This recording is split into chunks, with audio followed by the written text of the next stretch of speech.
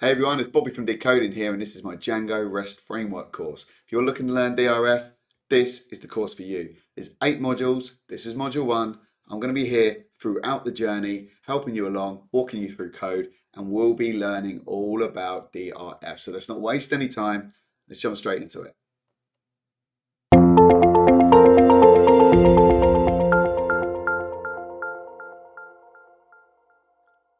Okay, let's kickstart this course. So if you're here, you probably know what Django REST Framework is. However, I need to assume that some of you don't.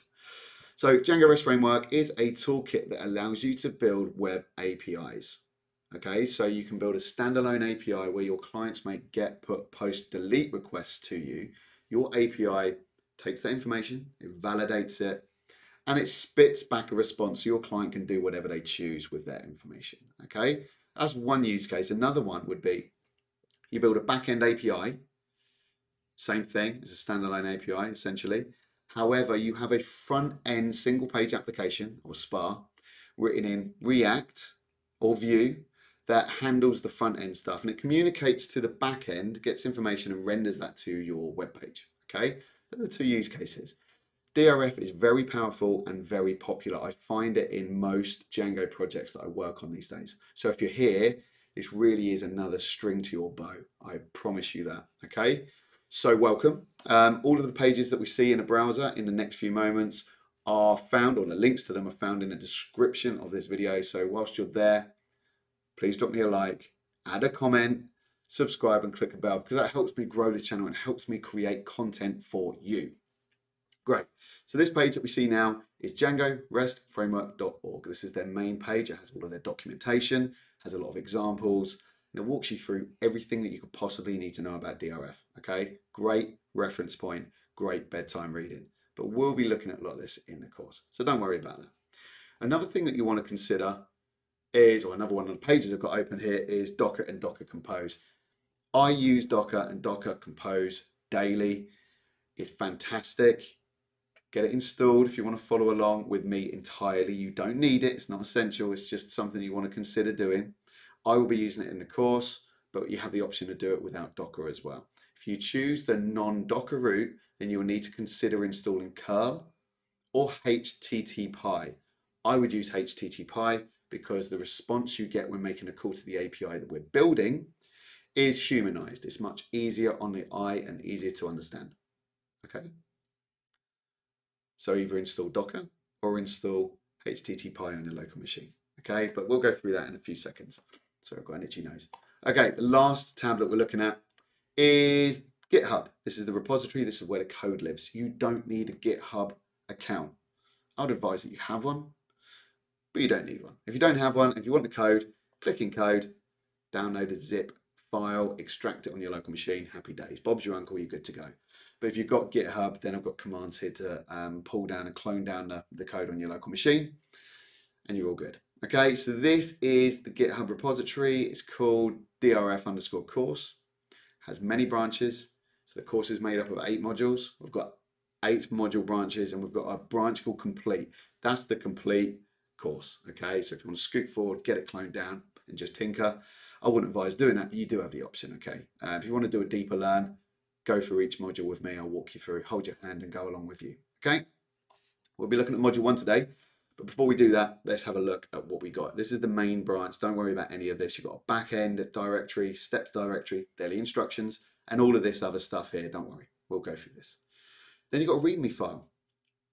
This is where we actually start. Okay, so we've got a bit of an intro here. Welcome to the course. If you're looking to add a string to your bow, great. If you're looking to build an API in DRF, great. Okay, you're in the right place. Prerequisites, you will need Python 3.10. Okay, so I use matching case statements in this course. Didn't get released in the 3.10. So if you've got 3.9 or 3.7, 3.8, 3. Whatever, you're going to need to have 3.10 installed on your local machine. Okay, if you use the Docker route, you don't need that because it's all built into the containers. Okay, next, considerations. I've already talked about this. Okay, Docker, HTTPy and curl. Okay, these are the links. Choose whichever route you want to take. Pause the video, get it installed, come back. All right, let's get started. So I use VS Code. Let's put that out there as my text editor. It's fantastic if you code in Python, Django, with the extensions that come straight out of the box, and actually extensions you install into VS Code. It acts like an IDE. It's really, really good and powerful when you're coding in Python. So I would advise VS Code, but you can use Sublime or Atom or any other text editor or IDE of choice. But you will need to have an instance of your text editor opened up in a directory on your local machine called drf_course. Don't call it Sally's course. Don't call it Bobby's course or anything else. Call it drf_course. Okay, I've already got one. I've got my text editor open up in there, and we're about to clone down the code. So you do have GitHub and you have SSH set up, or CLI, or if you want to use HTTPS, you have all of the different options here. I have SSH set up, so I'm just going to take this code. Where is it? Got to be careful not to click the little icon at the top here, because if you do, that'll copy the whole piece of code there, and you don't want that. Okay, all you need is the line of clone code that you choose. I use SSH. Okay, before I open up VS Code, and to avoid clicking around the different tabs, this is rendered differently to what I was expecting. Each video or each module comes with a video, and that video is stored in a playlist on my YouTube channel. So there's a link there on the screen. If you want to look at any of the videos, you can go in there and follow along. Okay, that's it. No more GitHub. I've got everything copied on my clipboard. Let's open up VS Code. This is what it looks like. I've got a whole bunch of extensions, so it's really powerful. Terminal. I'll open up a new terminal. You can see I've got DRF here. No, drf_course. If I open up a new terminal, you can see I'm in C drive users Bobby development DRF course. Okay, so if I use the command that I've just copied, can you see that? Yeah, you can. Let's make it a bit bigger. Is that better? Probably not. Yeah, there we go. That will now clone down a repository from module 1 into DRF course. So if I press enter, it'll ask me for a passphrase because I have a passphrase. It's just a little bit of extra security. Now we have it. It's all cloned down. Got a backend directory. I've got a steps directory and a few other files here. So the steps directory is what we want to be following along with today, and in every module. Module 1, lo and behold, is for module 1. What I like about VS Code is if you click this little bit here, it will give you a preview of what that markdown looks like in a browser. Okay, so you can see it looks really, really good and easy to read. Okay, so we'll go through that. Actually, let's go through that right now. So every file starts with welcome, and this follows on from the previous module. And it also gives you an idea of what your root directory should look like. And I know there's a mistake in here, and I will rectify it, but it takes time. The mistake is it should have a static directory in there, but it doesn't. And it's not the end of the world. Don't worry about it.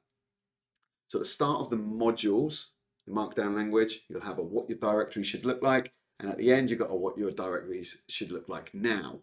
So that avoids you saving files in the wrong directories. It's just a pain in the bum when you're trying to fire up a project and it doesn't work. So just make sure that your directories look very similar to what I've got at the bottom of these files, and you're good to go. You've got backend directory. You can see we haven't got static in there, but it does have Docker as a requirements.txt file. That just has the requirements for Django. If you're looking at DRF, you probably know Django, right? So it's just got in there, you can see we've got a whole bunch of stuff we need to install to get this up and running. But I've already, that's kind of avoided slowing things down. Okay, so let's go through this. So if in doubt, you can run this command if you've already got the git file in your directory, and you can just pull it from origin module 1. Okay, that, like I said, I won't click that again, sorry. That will just make sure that you've got the same directory configuration as where we are. Steps and commands. You should now have a directory called DRF course in your development directory. This is known as your root directory. Okay, in this module, we'll be starting our project. To do this, we need to create a virtual environment. So look, if we're using the Docker route, you don't necessarily need all of this because it's all built in, but some of you won't. So I'm trying to kind of guide you both routes at the same time. So look, if you're just following along from Docker, you don't necessarily need to follow along all of this. The virtual environment is only if you're going down the local route. Okay, so you use this command python -m venv, and then we call the virtual environment VENV. Virtual environment allows us to install dependencies in a little bubble in our directory specifically for this project. Otherwise, we'll be installing dependencies across our full machine, which is not good. Okay, so by having this virtual environment, so we have our terminal. I'll just install a env file here. You can see inside there we've got include, lib, and scripts, and inside lib we've got site packages. They're all the packages that come straight out of the box. You can see what pip, setup tools, and so on and so forth. You get that with Python 3.10. Okay, so these are the instructions. We need to activate it. I'm on Windows, so I use this command. If you're not on Windows, you can use the other one. Okay, how do I know it's working? I've got VENV in brackets there. Now, if I chose, if this VENV part here was called Bobby, that would say Bobby in there. Okay, so all that is just naming the virtual environment. Okay. Oh, there you go. So VENV, path to your project DRF course. That's what it should look like. I now know I'm good to go. So 2, packages and requirements. Our project will rely on a whole bunch of third-party packages. They're in here. Okay. We've got Django. We're using 4.1.3. We're using Django filter, Django REST framework, and a few other bits and pieces. Python.env, that's important. You won't normally have that. That just allows us to use a .env file in the root directory rather than having numerous. That will be explained. It's not necessarily DRF stuff, so I haven't really focused much time on it. So yours looks like this. That's clear. No, CLR, CLS. Oh, there we go, CLS.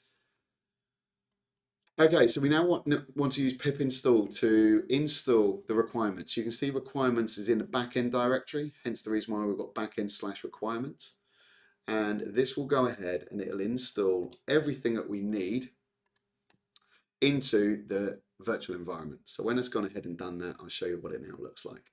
Actually, it probably is starting to look a bit different now. Yeah, there you go. So as that's installing, it's installing a whole bunch of packages in lib site packages. You see, we've got Django.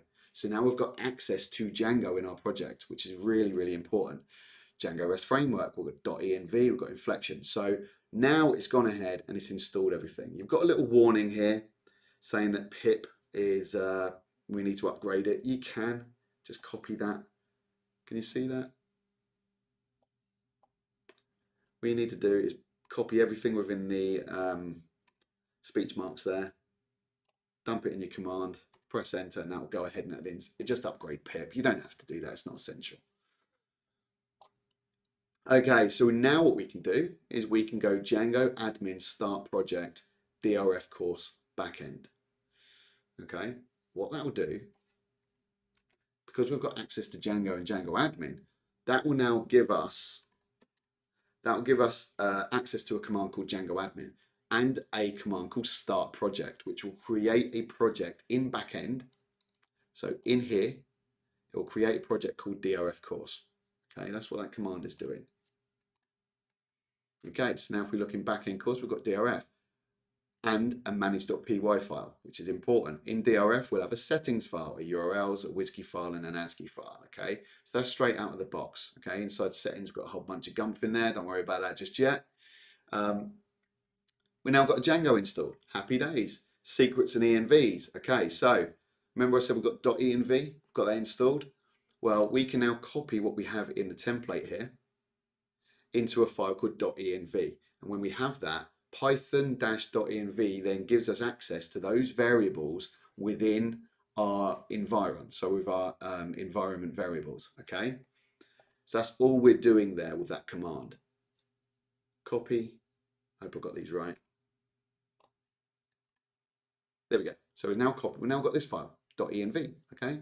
So if you ever wanted to add more environment variables or API secrets or tokens or Google app passwords, you would add them in here. And when you add them in here, you then gain access to them in the Python project, okay? Sorry, 1 second. Sorry, I had to sneeze. There we go. So, okay, back to the preview. Where are we? That's it. That's it. We've finished this module. Where are we? We are 14 minutes in. So this module was all about an intro and just getting started, okay? So you can see I did say it earlier on that at the bottom of this module, and each module, it gives you an idea of what your configuration should look like. So now backend now has the Docker, which it always did. It's now got a DRF course, which it does, okay, with everything else that in it. So that's kind of a constructor file. You will need an under or dunder init file in most of the Django project. It says here we've got a static directory. We don't. Look, I'm going to add one. That's for when we handle static files. That's very Django. Not very much, not so much Django REST framework. And I think I was using this when I first put the course together, and at the end I decided I didn't need to.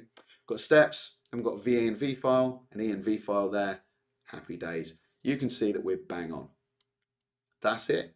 That's the end of this module. So thank you very much for watching. In the next module, we'll be looking at, let's have a look. We'll be looking at building some apps. Okay, so we'll be building our first app in our project called Core, and we'll be constructing our first endpoints. So before I stop, drop me a like, add a comment, share the video, subscribe and click a bell. It helps me build these courses. So thank you very much for watching. I hope to see you in the next module. Thank you. Bye-bye.